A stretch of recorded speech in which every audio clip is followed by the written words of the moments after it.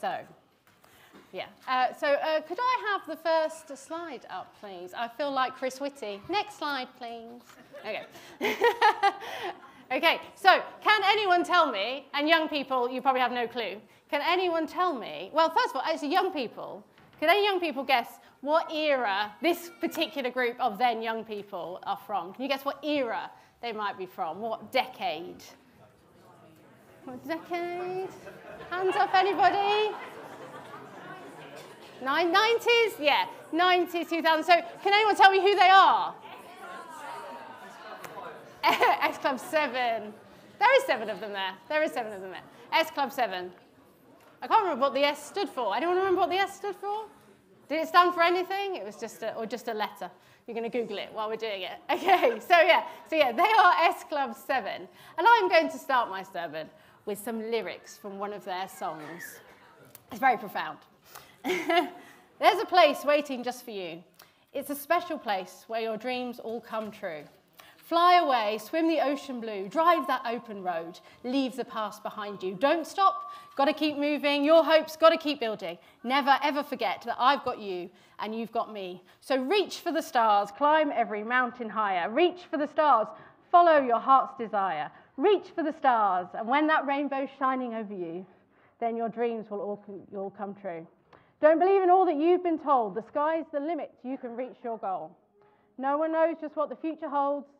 There ain't nothing you can be, the whole world's at your feet. And we did say that, not sing it, because otherwise YouTube will take our video down. So why did I read that? It's not scripture, obviously. So for me, those words kind of sum up the spirit of the age that I grew up in. That's from a song called Reach, which was sung by S Club 7 in the year 2000, the year I turned 18. And now you can all work out how old I am.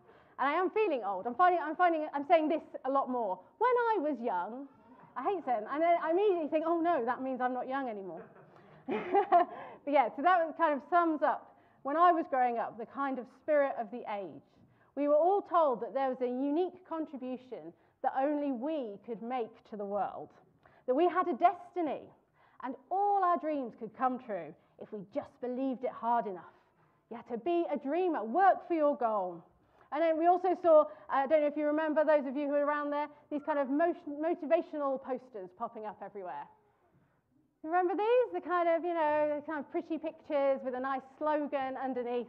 You know, some of the slogans are there, you know, passion creates energy. Strike out with joy and exhilaration, and others are sure to join you. Take the initiative and lead the way. You can make the difference. Some excel because they are destined to.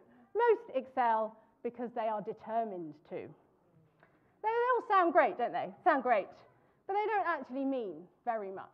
And in fact, when you consider them carefully, you'll probably find that they aren't true. I mean, strike out with joy and exhilaration and others are sure to join you. Well, it depends where you're going, frankly. Just because you're full of joy and exhilaration doesn't mean everyone else is. And I think sometimes for me, so I grew up in the church. My parents are Christians, wonderful Christian people, and they raised me in the church. And I think being a young person in the church, I found that some of this thinking was reflected in my youth group. There was a lot of talk about what is your gift? What does God want you to do with your life? What is God's mission for you? But the thing is, God doesn't want us to focus in. He wants us to focus out. That the enemy is always trying to drive our focus inwards to ourselves, inwards and downwards, inwards to ourselves and downwards to our circumstances. But God is always trying to drive our focus up, upwards towards him, to focus on him, and out to others. Actually, I think we'll find the Bible is quite clear what our purpose is, and it's the same purpose that every living creature on earth has. Are you ready? You're about to hear your purpose. Your life's work and your reason for being. And it's the only thing that we do that will continue into eternity. Our purpose is to worship the living God. And from the very beginning of time, worship is central to our relationship with God. And it's how humans relate to him. Next slide, please. So I've got them written up here. I'm just going to go through them very quickly. There's some scriptures there. So Adam and Eve worshipped God. They walked with him in the cool of the evening. Abraham, when God calls him and gives him a new name, does anyone know what his new name was? What was God's new? Abraham. Thank you, Emma. When God calls him and gives him a new name, he falls down on his face in worship. Moses takes off his sandals before God. And then when God brings his people out of Egypt and establishes them as a nation, Miriam leads the people in song and dance. David, sometimes called the greatest king of Israel, he worships God on the harp. Before he's ever a king, he's a worshipper. And then he writes so many of the Psalms. And there it is, right in the middle of the Bible, the longest book in the Bible, and it's full of praise and worship to God. And then in the New Testament, Jesus tells the woman at the well that God is looking for true worshippers. And when he's coming into Jerusalem, people cry out in praise and worship. And when the Pharisees try to stop them, Jesus says, don't stop them. If you stop them, the stones will cry out. But how terrible would that be? If we stop worshipping God, the stones would have to cry out. But it's our privilege to worship God. Now, this is so different from the personal destiny, the personal mission that I was promised as a young person, because it's not about me reaching my goals, and it's not even about me fulfilling my dreams. You see, when we worship God, it moves our focus away from ourselves, it moves our focus away from inside to up, to God himself. And it's not about me, it's about him, and it's all about him. People need purpose in life. They need a reason for being. They need a raison d'etre. I like a bit of French. Just means reason for life, really. They need a reason for life. And when they have that purpose, it can give them confidence. It can spur them on to do new things. But we don't need that from anywhere else because we have that in the worship of God. We have that in God. He is my confidence. He is my ability. He is everything I need to be fulfilled and satisfied. My dreams are so small and so temporary when I compare them to the wonder of knowing Jesus and being known by him. When you give your life to worship, you find a purpose that is more satisfying than any purpose you could dream up for yourself. Now you might be like, but everybody worships. Everybody worships. What is my contribution to that? But actually, worship is designed to be done together. It is something we do together as a church community, and not just our church community, but across the globe, across the whole people of God. We join with each other in worship. And that makes our worship even greater. Just like a body is more than a collection of chemicals, and a building is more than a collection of bricks, when we worship together, it's more and greater than our individual contributions. And God sees your worship. God sees your worship. When you're standing and worshipping God with so many other people, with over 100 people here, probably, I can't count quickly, or thousands of people at a Soul Survivor meeting, God still sees your individual worship. And it is just as valuable to him. It is no less valuable because you share it with your congregation and with all living things. I think humans weren't really designed for the pressure of our own destiny. And you see this in young people giving up and not wanting to do anything because it's just too much. And what if we miss it? What if we do something wrong? What if we're unlucky? What if we make a bad choice? Does that mean that we've missed our purpose in life and we're doomed to just wander through life?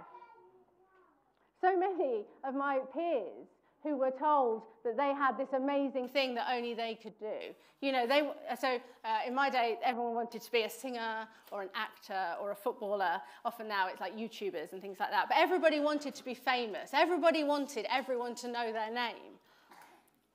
But for the vast majority of us, that isn't going to happen.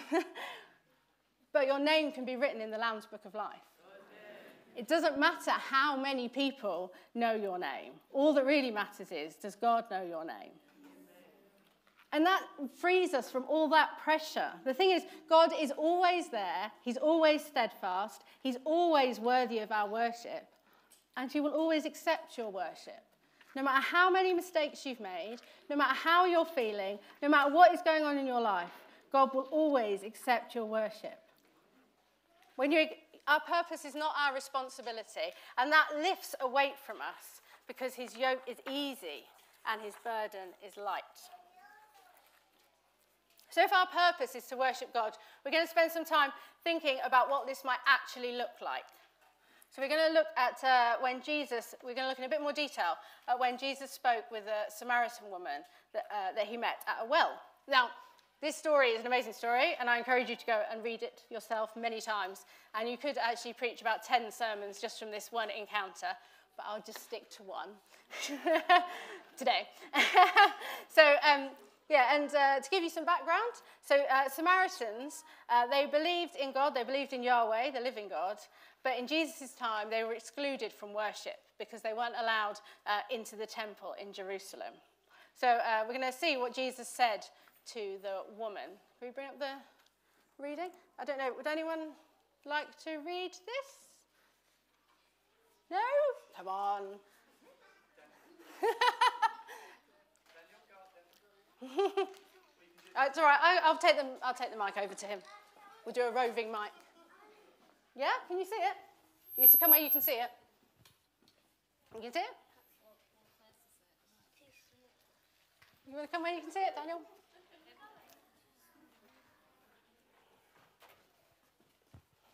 Oh. On the stage. Why not? So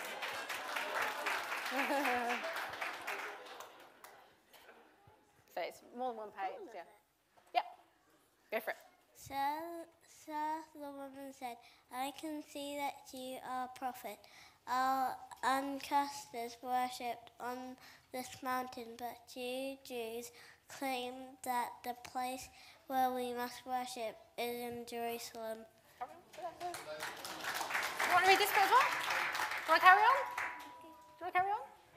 Woman just replied, believe me, a time coming when you will worship the Father, neither on this mountain nor in Jerusalem.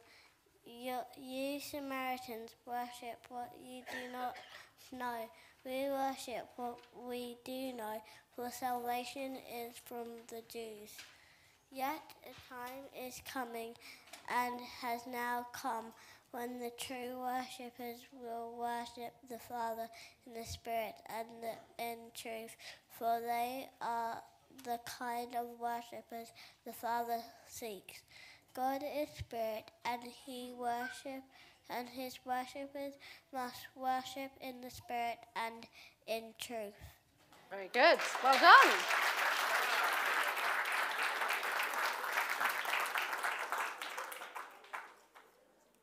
Excellent reading there. So the woman, she wanted to know about where she should worship. Sorry. Is that right? Yeah. Where she should worship. And she might even have been trying to use this question to distract Jesus because he'd been challenging her in the previous verses. And sometimes when we're talking to people that don't know God, they will try and distract us with various old chestnuts that they know. If they get us started, we'll never stop, and we'll stop talking about Jesus. But Jesus isn't distracted. He gets to the heart of the issue. He's more concerned about what her worship looks like rather than where it happens. So true worship is in the Spirit and in truth. That's what Jesus says. It's in the Spirit and in the truth. Now, it's in the Spirit because when we come to faith in Jesus, the Holy Spirit comes and lives in us. And it's him that enables us to express this true worship to God. And this is true of every believer. Every Christian has the Spirit of God living inside of them. That's what it says. What it says in the Bible, that his Spirit comes and lives inside of us. And it's truth because we know who we worship. Our worship is informed by the truth of who God is. So I don't think this is meant to be like a tick list. Like when you come to worship, you tick it off. Am I worshipping in spirit? Yes. Am I worshipping in truth? Yes. No, I don't say that you don't need to tick it off. And you don't really need to worry about it either. You don't need to think, oh, I don't know, is my worship in the Spirit? Is my worship in truth? If you know God, then his Spirit lives inside you. And if you read your Bible and you accept teaching, then you know the truth of who he is, in part. Nobody can know everything of who God is. But you don't need to worry, am I worshipping in the Spirit and in truth? Because if you're a Christian and you know God, you are. That is your worship. And your worship is always acceptable to God. So I thought we'd have a bit of Greek on a Sunday morning. Who doesn't like a bit of ancient Greek on a Sunday morning? Could you bring up the next slide, please, Paul? So, would anyone like to, have a go at pronouncing this word? The pronunciation is in brackets afterwards. Look at that. You don't have to be a young person. Go on then, Emma. Run. Is it? See if you can. See, so there you go. Just the word at the top there. Can you read that? No. So it's spelled out underneath. Can you read that? In brackets. Proskuneo. It's very good. This is good. Very good. And do you want to just read the definition as well? What does it mean? To fall down or to prostrate oneself to one's knees. Do you know what prostrate means? No. It means the first bit. It means to fall down. So when you prostrate, it's what Abraham did before when he was made into Abraham. He fell down flat on his face. He prostrated himself before Jesus. And this is the attitude of a true worshipper. A true worshipper makes themselves lower and lesser than the one they worship. There has to be humility in worship, otherwise it's not worship. If you think that you're an excellent worshipper, you're not an excellent worshipper. Because it's not about you, it's about his excellence, not yours. And a true worshipper uses their whole self and leaves nothing behind. Their whole body is engaged in worshipping God. And so is singing part of worship? Absolutely. And there are so many examples in Scripture of sung worship. And there are so many benefits to sung worship. In fact, we have choirs popping up everywhere now, don't we? Because apparently there are benefits to singing communally. Well, I would say there probably is. But if you're not worshipping the living God in song, you're missing out on a whole load of other benefits. But when we sing, we use our bodies as an instrument. We're doing it together as a community. We have to sing together at the same time, in the same place. We have to sing the same song. And so it draws us together. We remember spiritual truths. As a child growing up, I learned far more from the songs that I sang than from the sermons that I heard. And they're songs and they are scriptures. There are scriptures that I remember far better because I've sang them. And we encourage one another as well. When we see each other singing, we encourage one another. And there are many other ways we can worship communally, actually. You can worship in dance.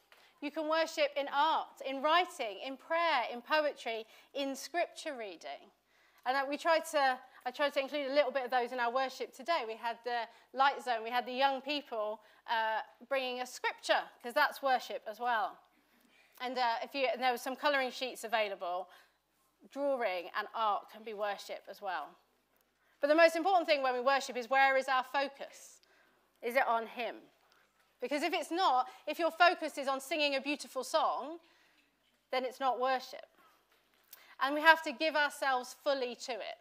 Now, some people don't want to sing. They don't want to sing because they're too self-conscious. They think people are looking at them. Or they think, oh, I can't sing. My voice is awful. But you really need to put that aside, because your worship is not about you. It's about the one you worship. It doesn't matter. And you cannot be too enthusiastic in worship. You cannot give too much. So if you want to dance, then dance. And if you want to write, then write. And if you want to draw, then draw. But do it wholeheartedly and with only one consideration: Jesus. Only one focus. Just give yourself to worship. But I would say that true worship goes even further than this. And Paul writes about worship in his letter to the church in Rome. Who would like to read this scripture? Who would like to read this scripture? Yeah? Do you want to come up, Amelia, or I can come to you? You want me to come to you? Can you see it? Okay. There you go.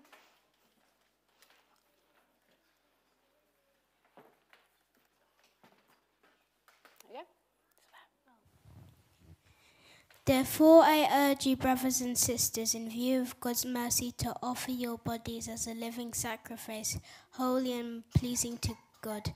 This is your true and proper worship. Absolutely. Well done.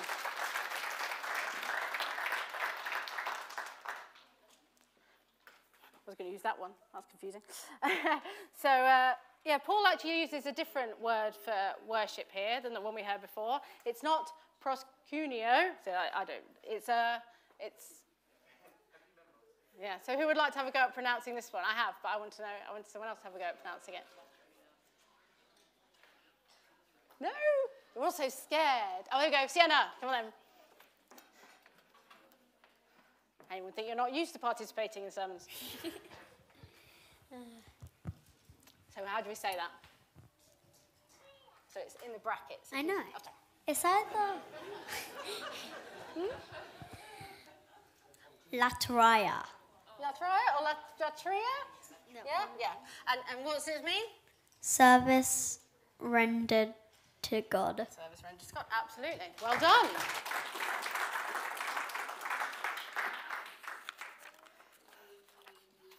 And actually, although obviously in Scripture it's translated as services rendered to God, it does actually mean service to anybody, service to any deity. But obviously we are rendering our services to the one true God.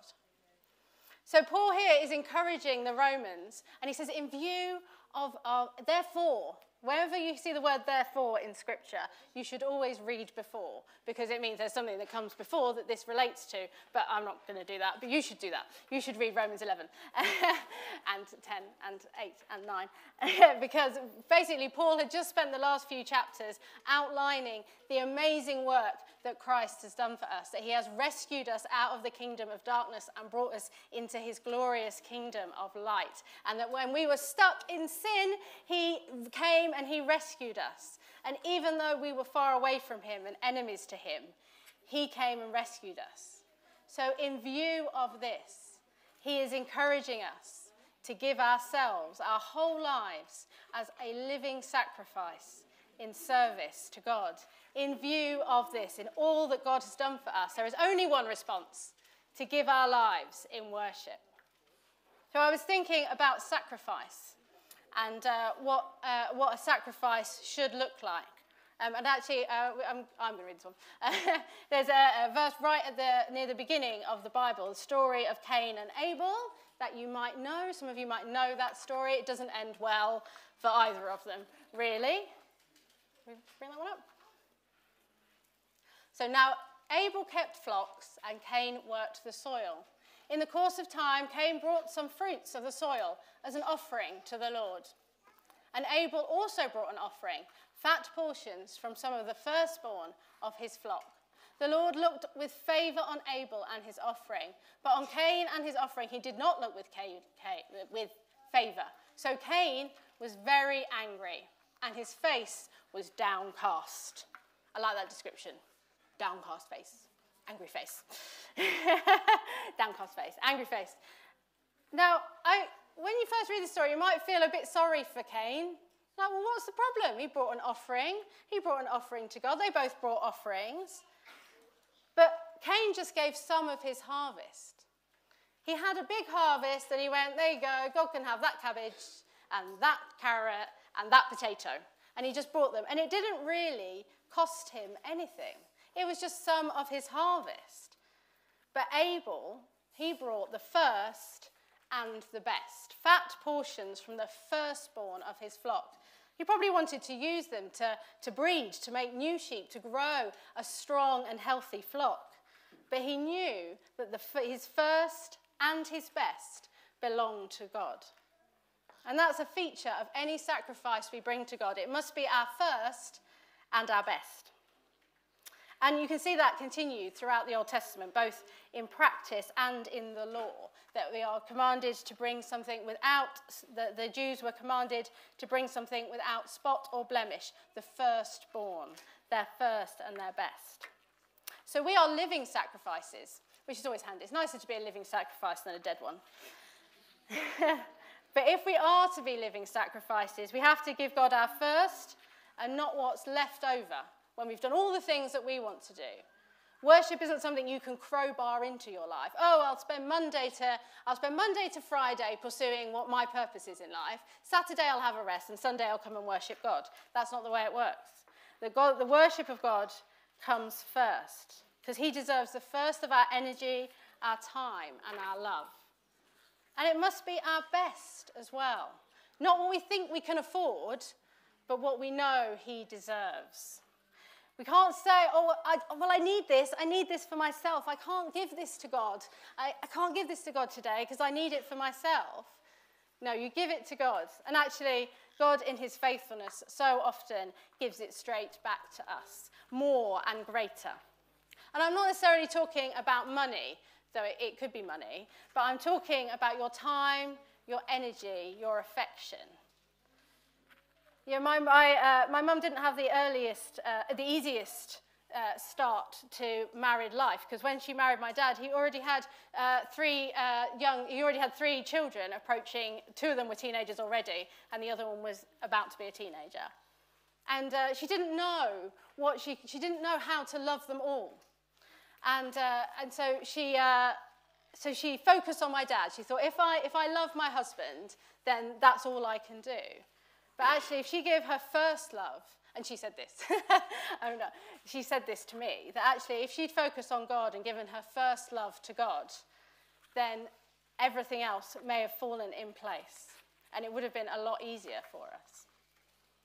So worship, we need to give all of ourselves in worship. And we can worship through service as well. It is singing, it is coming together, it is communal, and it's also through when we serve the Lord. Now, you might think I'm coming back to the beginning. What is my purpose? What does God want me to do? And I think sometimes we can be so busy trying to work out what God wants us to do, we miss what God wants us to do. Because the letters to the early church are full of descriptions about what God wants us to do, how he wants us to serve. I have a list. We're to be an ambassador for Christ. We're to work at whatever we work at, we're to work at it with our whole heart as working for the Lord. We're to bear with each other, forgive each other.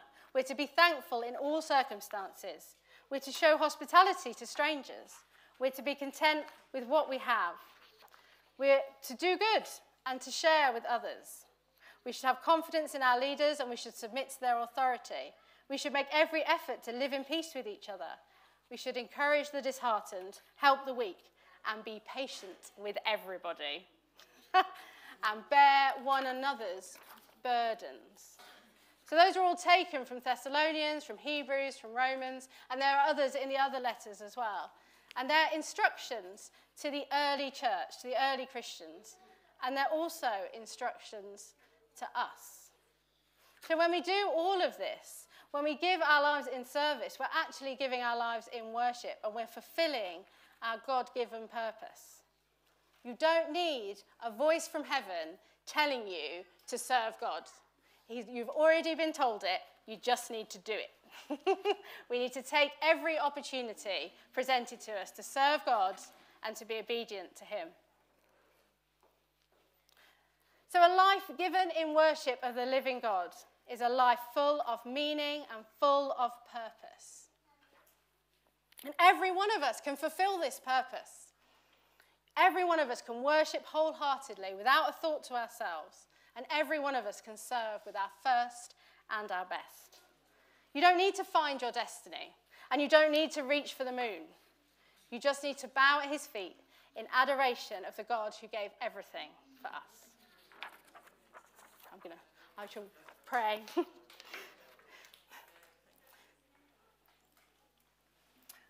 Dear Lord, thank you for your great mercy to us. Thank you for all that you have done for us. And we worship you for what you have done and for who you are. I pray that you would help us to keep our eyes focused on you.